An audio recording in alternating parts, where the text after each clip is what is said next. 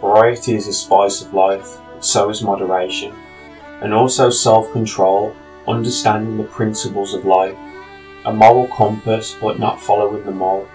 And just because you can do something, it doesn't mean you should.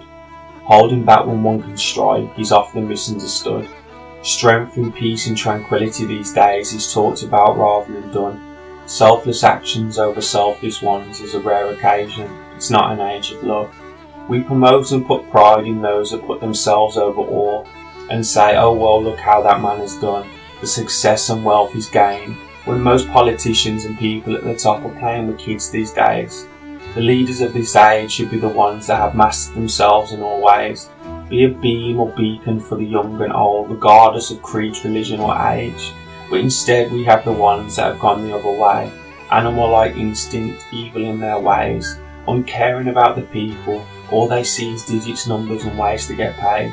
Fake stages upon they stand, asking for our votes. 2 ballots of the same, it doesn't matter which way you vote.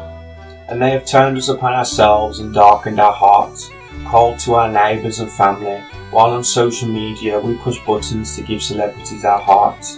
The power is in the people, but they have long forgotten this. If we stopped buying the newspaper, they would be bankrupt within a week. It's the same with fast food and these supermarket stores, the same with gas, electricity and petrol. They think they have us by the balls. But we the people have the power, and the ball is in our court. Only if we remember and stand with one can this battle really be fought. And if one has to lead the way and fall before, let it be me, as long as it ends this war.